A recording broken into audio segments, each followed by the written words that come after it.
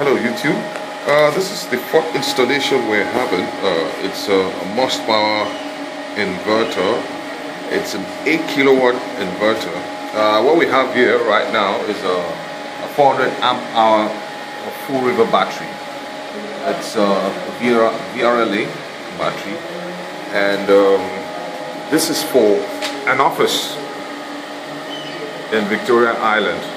So basically we have our battery box here that has a bus bars inside with the DC fuse and a cutout switch. The regular thing we have there, we have a power output meter that actually tells us the power consumption, and it's an SPD which we have for the AC. We have a rotary type switch. Can change to inverter, mains and standby.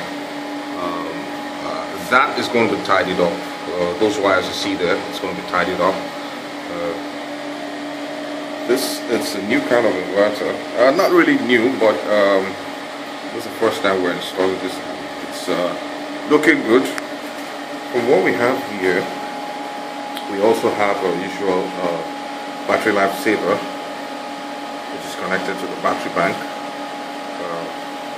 It's been tested, the loads have been separated, and the inverter is running fine. The office does not have solar. We're trying to convince them to go solar, but right now they just wanted to supplement power when there's a cutover from grid to generator, or either way, from generator to grid. So at this point in time, the installation has been done. We programmed the machine and tested all the light points. Everything seems to be running smooth.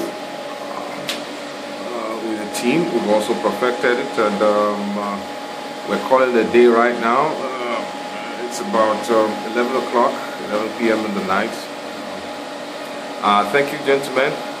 We hope to get more of these to you as time goes on. Thank you. You have a great evening. Bye-bye.